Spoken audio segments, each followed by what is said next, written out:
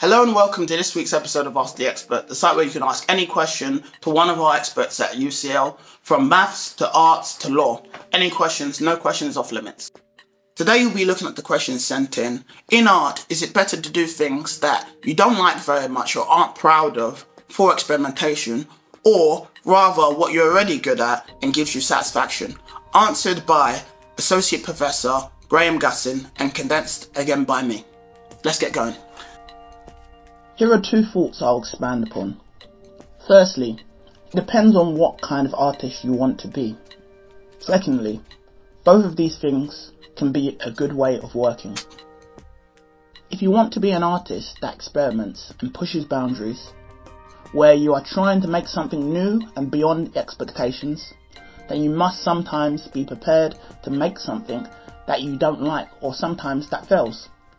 But it's often when we fail that we learn the most, and can often enable you to take a big step forward and discover something new. So if you want to be an artist that challenges themselves and challenges the audience, then you must be prepared to ask yourself questions and try new things. A bit like taking an overgrown path in the woods rather than the main well-trodden pathway. You may get scratched up a little bit, but it's often worth it, and it brings its own satisfaction.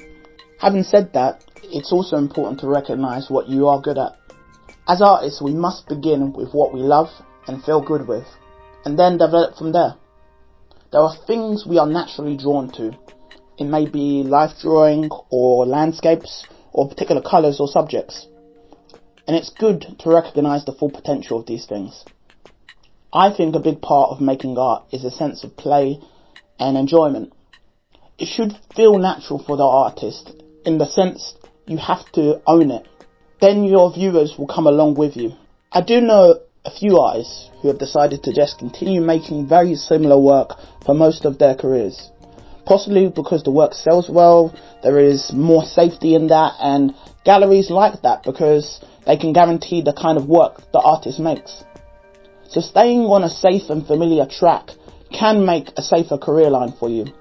If you look at some artists, you can see they are making the same kind of work they've been making for 30 years, and it's very boring.